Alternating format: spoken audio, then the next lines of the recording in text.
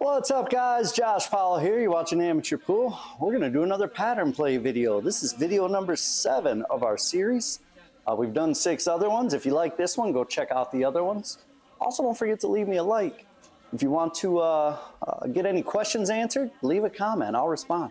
But let's get into this guys. We're going to do 8 ball, I'm going to break them. We're going to figure out the best course of action to run out. You may see it a little different than I do. Remember, I'm an amateur too. We're just doing these videos together, guys. So let's have some fun and talk our way through a rack. I always break from the side here. I do a second ball break, so I'm shooting straight into the 15 with bottom outside English. In this case, that's right English. The bottom of the cue ball, just a little bit of bottom though, not a ton. I just want to hit it right here and get the cue ball to go bank, bank. That's all we want to do. And the cue ball actually makes that noise, guys. The cue ball actually says bank, bank. You know what I mean? Sometimes the cue ball will talk to you. You just got to listen. All right, let's do it.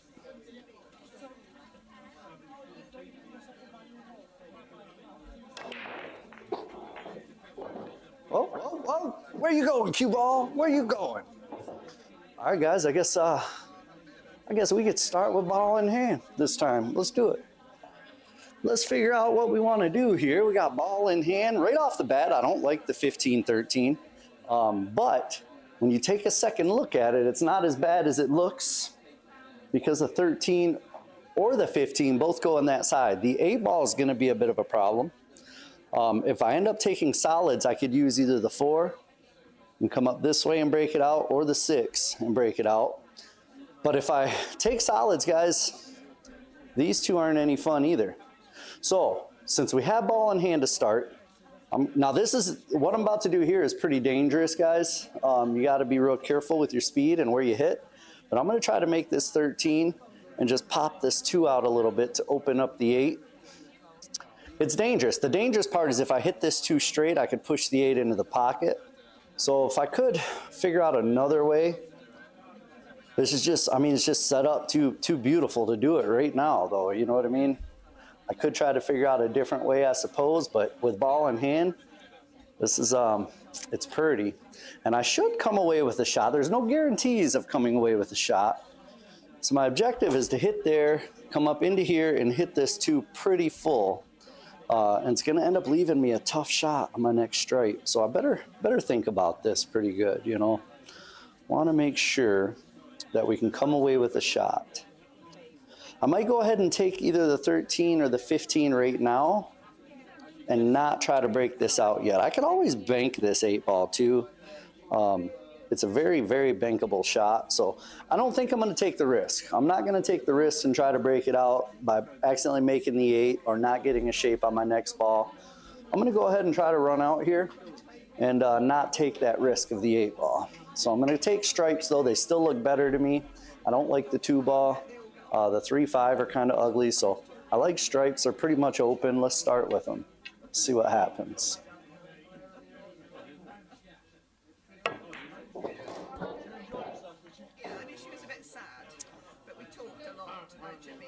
All right, I've got the 15, and if I hit this lightly, I can roll up in here for the 10. From there, depending on if I'm perfectly straight or not, I could either roll forward for the 11 or draw back slightly for the 9. I would prefer to roll forward for the 11 next, because that way I can get rid of the 11 and bring the cue ball back up table for the 9 and 14. Once I shoot the 9, the 14, I need to get up in here, make the 14 in the side, and I need to get the cue ball up in this area for that bank on the 8 ball, because I'm going to have to end up banking the 8 ball. It's just not too many ways around it. Let's look at another way here, though, because I'm on that 9 pretty nice right now, too. And I kind of like taking it. The only reason I'm hesitant is because neither the 15 or the 14 will go in this pocket. So I want to get rid of those as quickly as possible. So the right thing to do here, I believe, is to shoot the 15 first. Got to shoot the 15 first. I may even try to use draw and see if I can clip this 1 and move it out of the way. I don't know if I'll be able to draw it that much or not, but I'm going to give it a shot. And if I miss it, it's fine. The cue ball still comes over here, and I'm on the same trajectory I was prior to missing it, you know. Let's see what we can do. I could also nick the 15 off the 14. The shot's a lot more difficult, but man, that pushes my 14 down into a much more makeable position as well. Guys, I hate to say it, but I like that shot best, I think. It's a little more dangerous because the shot is missable, but it's going to make the run out a lot easier because coming back for that 14 in the side is going to be a little challenging with that 1 there. And if I make the 15 off the 14 and roll the 14 up a little bit, it's going to be a whole lot easier. I'm going to go ahead and do that, guys. You know, maybe a little unconventional, but I kind of like it, and I feel okay about the shot.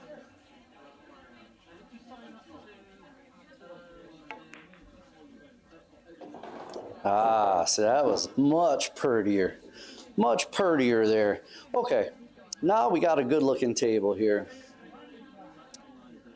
I think I'm gonna make the 14 with stun. Let me think about it for a second here. Yeah, I'm gonna stun over into here for the 9 ball or the 10 ball. I'll probably like to shoot the 10 ball first because then I can drop on the 11 and finish on the 9, which will lead my cue ball back up to the top of the table where I need it to be. Let's try it that way. I kind of like that. So my objective here is to shape the 10. I hit it a little light, so I got too much angle on that 10. Well, not too much, more than I wanted. Now it makes this shot, the shot's not that hard, but holding the cue ball for the 11 next is difficult now. So I'm gonna try to put some left spin when I make this, so the cue ball comes down here and it'll die. The left spin will kind of kill it on that rail and the cue ball will come back out this way for the 11. The shot's a little more difficult this way, but it's what I gotta do to run out. It's what we gotta do.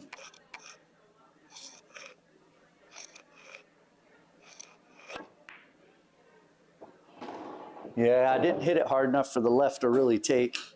I laid off my stroke, and the left spin didn't take off the rail, so instead of coming back out this way, I came straight up. Now I've got a tough shot. It's still doable, but I got to use a bridge because I'm over top of the 3 and the 5, which I hate using a bridge, but it is what it is sometimes, you know. The main thing I try to do when I'm playing pool, like no matter how bad I mess my shape up or you know, get into a tough spot, I try not to let that part bother me too much. You can't change it. You're already there. You have to take the difficult shot, so just buck up, you know. Like right here, I could cry about the fact I didn't get where I wanted to, but I still have to shoot this shot at the end of the day. So instead of getting upset about it, I just man up and look at the shot and try to take it. Now shapes on this are a little difficult though.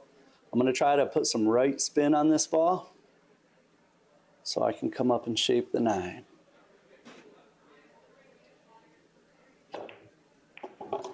Oh, I touched the 1 a little bit. Oh, I'm hitting balls all over the place, guys.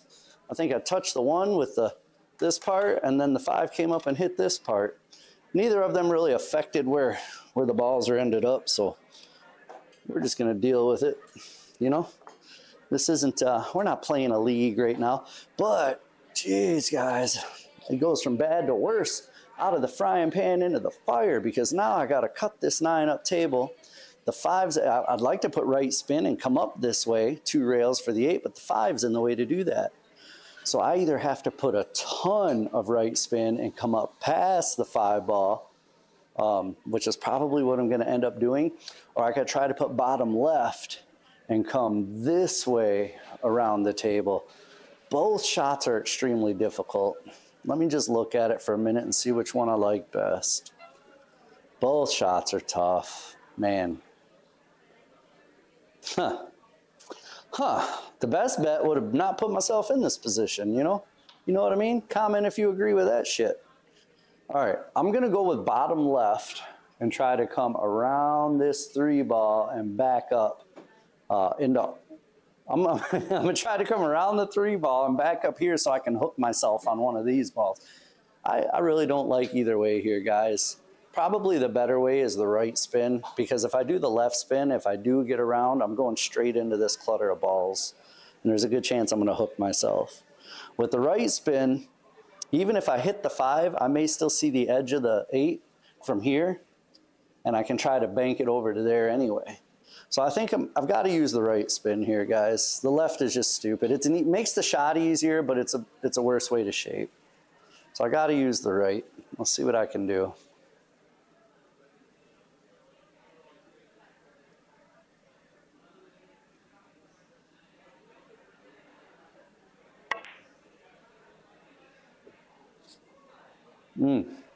Missed the shot. It was always a tough shot, you know.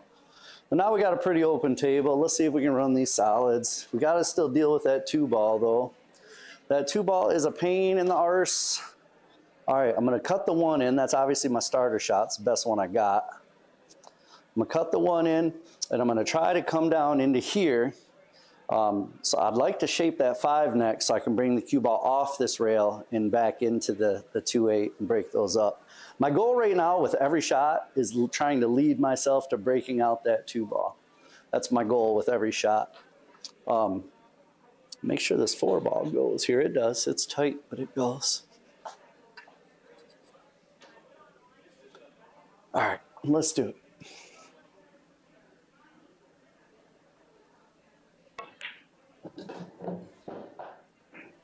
That might be perfect. That might be just about perfect. Not quite perfect, but it's doable from here. I'm wondering if I should try it from here though, because I really got to hit it hard. Because I definitely want to come into the 2-8 off of this rail. I don't want to come into them off of this rail because I could push the 8 in, you know. I've got a good opportunity off the 6 here. I could make it off the 6 and come into them that way. A little harder to come away with the shot this way, but the shot itself and the breakout is much safer and easier. So I'm going to do that.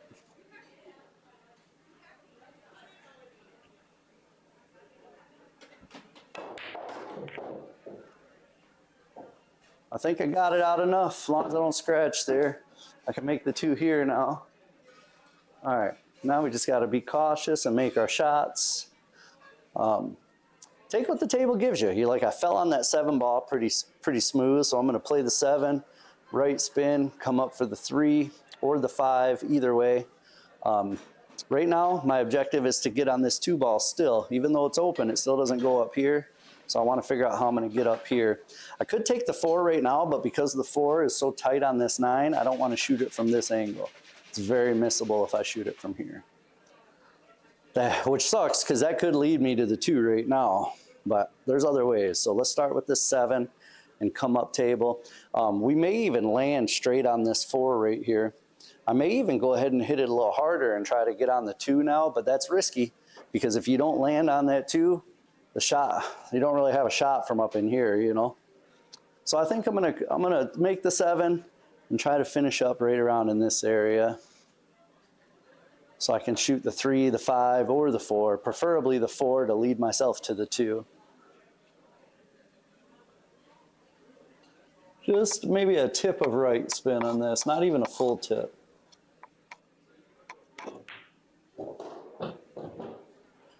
Oh, overran the 4 a little bit. Dang it. Overran the 4, but I got the 3. And the 3, I think, can take me straight to the 2 if I'm not mistaken.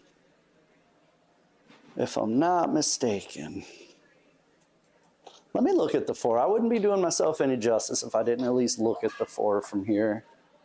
Okay, see, I'm glad I did because it looks a lot better from here.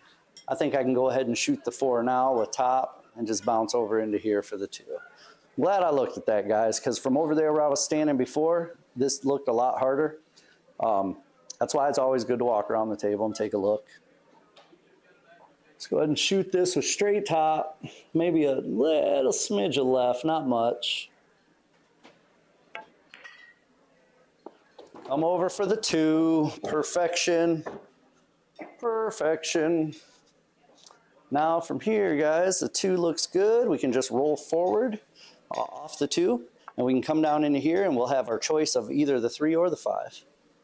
I like it. I like it. I like it a lot. All right. Now we can shoot the 3 or the 5. I'm leaning towards the 5. Really no rhyme or reason. You can shoot it either way. Let me assess though, because the 5 from here kind of has an awkward angle where my cue ball is not going to easily shape the 3. So I'm actually going to shoot the 3 first with a little top right and come back this way for the 5. I should be able to shape the 8 from either way, either ball. A little top right on this one.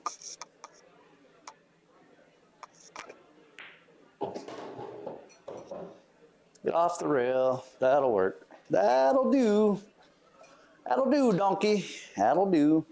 All right, I've got a slight angle on this one too, man. Never make it easy on myself, guys. So I think I can hold it if I use draw with right spin on the cue ball. Instead of cutting it over here, I'll cut it like here, and the spin will throw it in, and that'll leave my cue ball from drifting too far up. I like that. My other option is to hit it with center real hard and send the cue ball up and back down. I'm going to get down on it and take a look before I fully commit and decide. Let me see what it looks like from down here. All right, the spin shot is a little touchy to throw it, so I'm going to go ahead and hit it firm, and I'm going to use the stun shot to go up table and back down. So center ball here, just hit it. You got to make sure you hit it hard enough to get all the way up and down, though.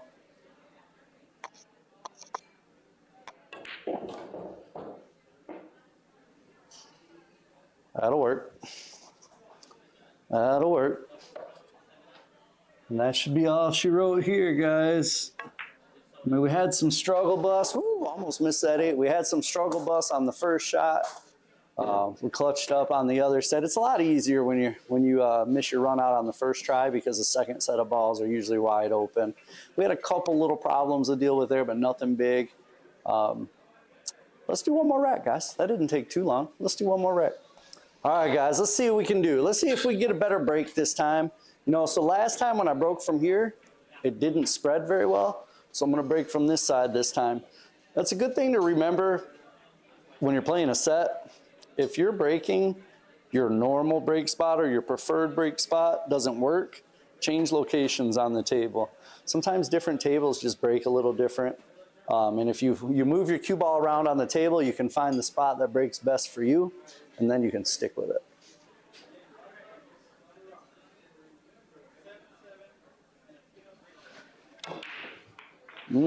That break was even worse, but at least I made a ball, you know? At least I made a ball. Now we're playing open after the break. We're gonna play BCA rules. Not that it matters a whole lot because it's an ugly table and my cue ball's in a tough spot. So we really gotta work to get out on this one. This was a tough table here, boys. Boys and girls, what's really tough is my starter here, guys. I don't have a whole lot. I can cut that 15 maybe, but I have to shoot it over that 6. That may be what I end up having to do because if I shoot that 15, the cue ball is going to come up and break out the 14, which is also a problem ball. Problem is, there's no guarantee I'm going to come away with the shot there, you know? But what else do I got, guys? That 9 is literally, it's literally about that far off the rail. So I don't know if I can cut it into the side. I might be able to. And if I can, that might be my best shot because then I'll have the 11. I'll be able to break out the 14 and get a shot on the 15. Yeah, I think as much as I don't like it, it's probably my best shot. So let's go ahead and man the F up, shoot that 9 ball. And if we miss, we miss. I mean, it is what it is, you know? But this is our best chance, I think, of getting out.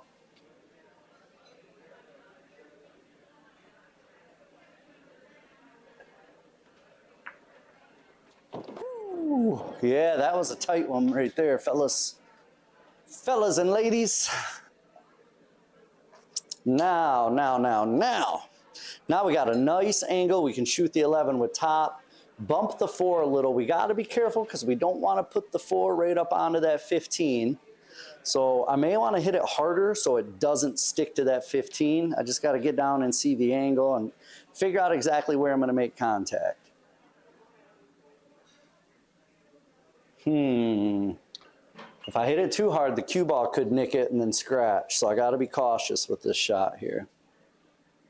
I've got to bump it though. I mean, really, if I'm trying to run out here, I've got to do this shot. There's no other way around it. I think I'm going to hit it nice and easy though. Challenge with that is I may not come away with a good shot after this. Man, I've got to though. I've got to do it. If we want to run out, this is what we got to do.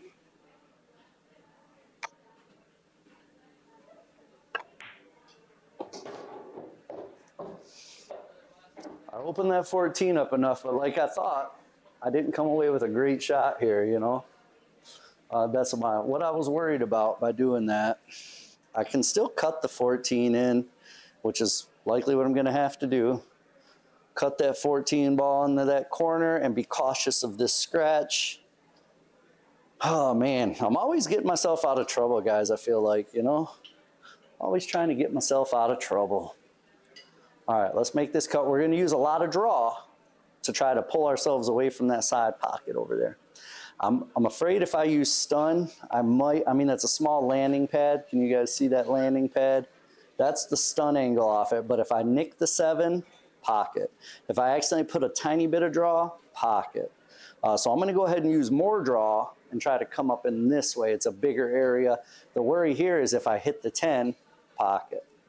So tough shot either way, but I kind of knew coming into that last shot that I may not end up with a good shot here. So we got to buck up and make the shot.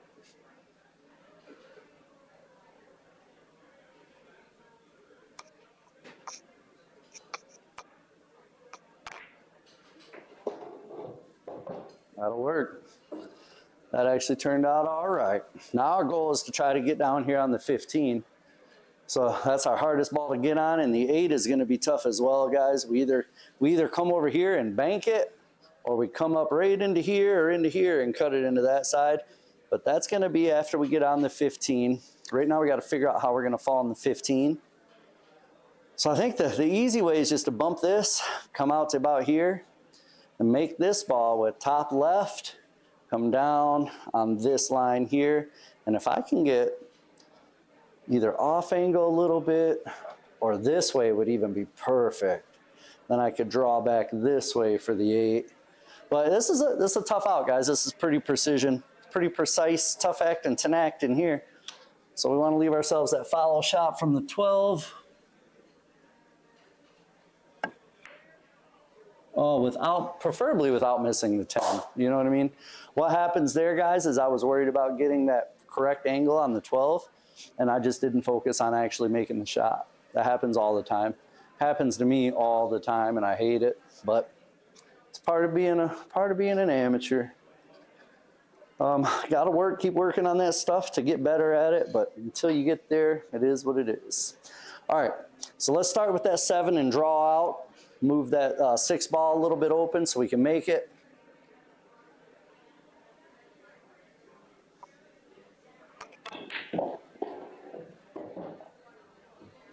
Now we're on the 5.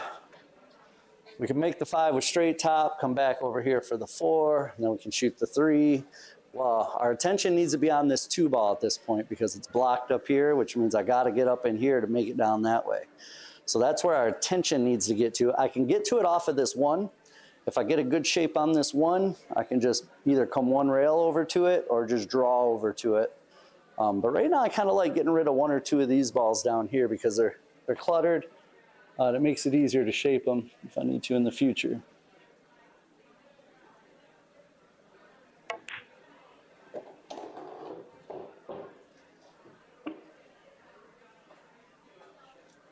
Always keeping an eye out too if I accidentally fall on something that can get me perfect on the 2 ball, you know.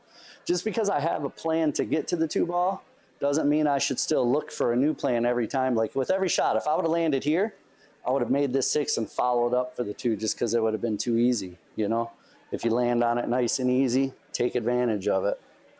So make the 2 with straight top, and I'm going to come up for the, or I'll make the 4 with straight top and come up for the 3.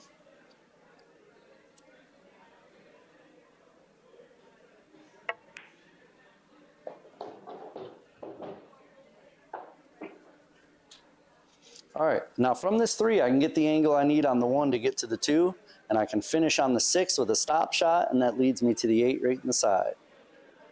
So I just got to be cautious with this shot. This is the important one. So it makes sense to walk over and look at my angle that I want to get. I don't want to get, here's my shot line, guys. This is my shot line. I want to be on this side of it. That way I can get over to here. If I'm on this side of my shot line, I can still make it work with top off the rail, but then the speed's a lot more precise. So I'd like to be below this diamond line. So a line from this diamond into that ball right here, I want to be on this side of that line. That's my goal anyway, you know. Got to have a goal in life. Let's see if we can do it.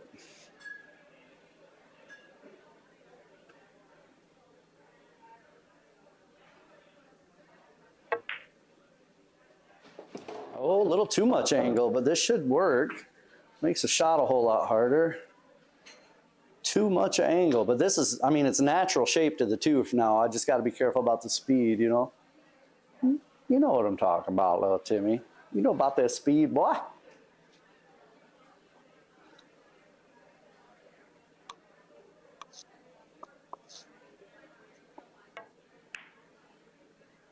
Oh, well, it is what it is, guys. Is what it is. I don't know if you guys saw, I just did a short about this shot right here, off the cue, off the braille, off the one, ticky shot we call it. So I want to hit it right there. I'm gonna measure from there down to here, and right here is where I want to shoot 12. Bink, right there, right there. Let's see if we can make that shot. Why not? Let's see if we can make it.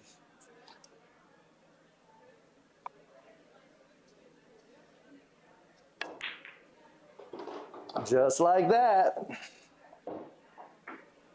Pretty self-explanatory here, guys. I just got to try to get down on that 15. This is actually a very tricky shape. The 10's pretty deep in the pocket. If I just hit the side of it and put right, I may hit the 1 or I may come down towards this pocket. My goal would be to nick here on this rail, hit the 10 and come down this way, but I'm looking at short side shape. So I'm going to end up shooting the 15 over there if this works out, which I'm hoping it does, but we got to try it.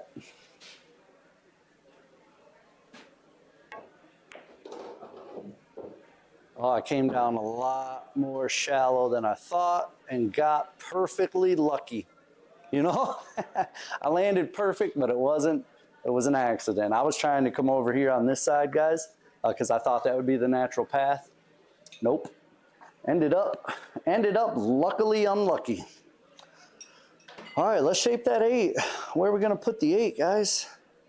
I mean, there's a natural path here for the cue ball to like come straight up in between the 6, but it's a little tight, and if I don't hit it perfect, I'm in trouble. So what I'm going to do is use a little bit of top, and I'm going to send the cue ball up this way, come off of this rail, and out over to here, and then I can shoot the 8 in the same corner. I like that. I like it. I hope you guys like it too, because it's really all I'm going to do.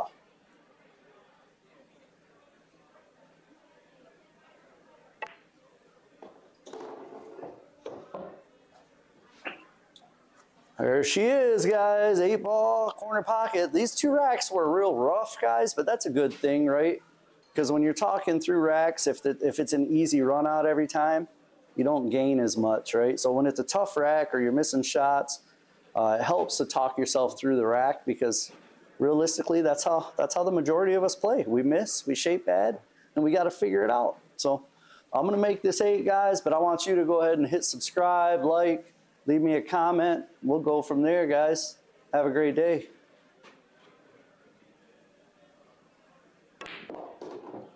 Peace.